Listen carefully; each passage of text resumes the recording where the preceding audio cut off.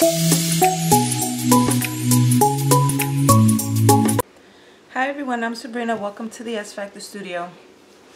One of my crafty goals for 2021 is to use my bullet journal more.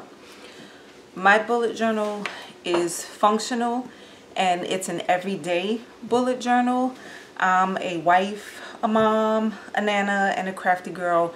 So my bullet journal is pretty much for my everyday schedules and activities. In the traditional bullet journal, there are certain elements that I've never used because it just didn't work for me. I'll link in the description box the Ryder Carroll's YouTube for bullet journaling.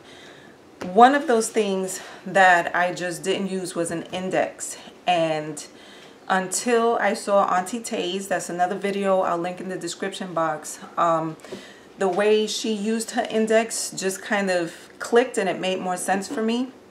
So I am attempting to go ahead and try to use an index. Now my year goes from July to June. So right now I am halfway through in my current bullet journal, but I want to start incorporating some things so that when I transition to the new journal in July, I'm already used to doing those things. Really what I want to show, I'm going to show the index, but as I went back into my bullet journal, I make mistakes. I don't know if you're like me, but I make a lot of mistakes. Like I said, my bullet journal is functional, but I would like for it to look a certain way, especially when I go back and I go through it and I'm reflecting on the things that I've done and I've written. I would like for it to at least look neat, and I'm always making mistakes, even when I start with pencil. So I just wanted to show a couple of ways to cover up those mistakes.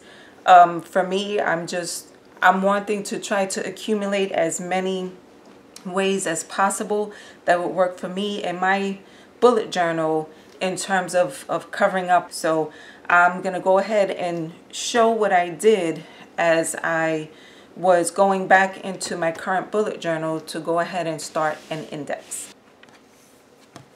Okay, so here's my bullet journal. This is actually a pre-printed bullet journal. This was the first one that I received in the Auntie Tay mystery box in March of 2020. And like I said, I don't use a key. I don't use an index. There's a bunch of elements that I tend to not use. This is a minimal index. These are the things that I had already started writing in this bullet journal.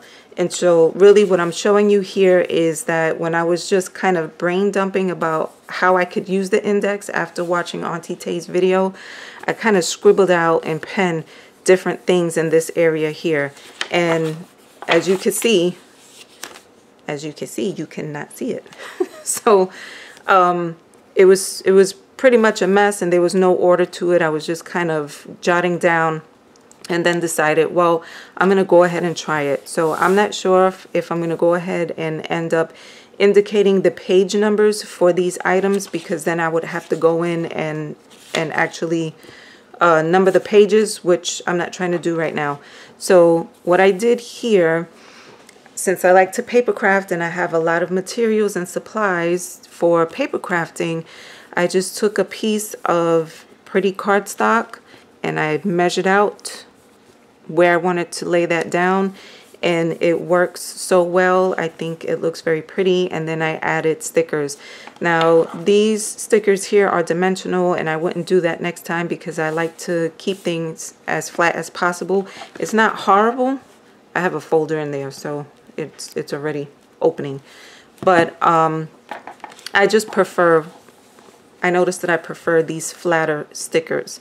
So one way to cover up, especially if it's a larger area, is to use your pretty cardstock if you have it. If not, you can also use, if you want this to be even thinner, there are a number of different digital pages, digital paper and patterns that you can print on lighter weight cardstock and use that as well. But I have plenty of different types of pattern cardstock, so I like that idea for covering up. Next, as I was going through, so again, this is a pre-printed bullet journal, and you can see here the months were laid out. So this spread was almost like that, except, you know, the months were written in different areas, you know, and in different orientations. So I knew I still wanted to use this spread. However, I didn't want to use the months. So another way outside of stickers, which is I use these stickers here, very easily can cover up mistakes or just something that you don't want to be seen. These are Agenda 52 stickers, I believe. And then what I did here was, if you see how the months are written out, I kind of went over with my pen and I was trying to create just like this little doodle to see if I could leave it like that, but I didn't like how it looked. So I did go over. You can kind of see it through this sticker here.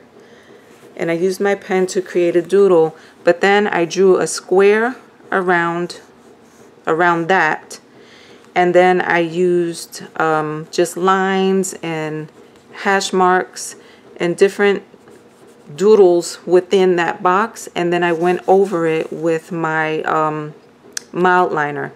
That worked out fine for me because especially since I'm trying to add a little bit more creativity, I like the idea of these little elements and the colors to add a little bit more character to the page. So I hope that gives you a few ideas on how to cover up mistake.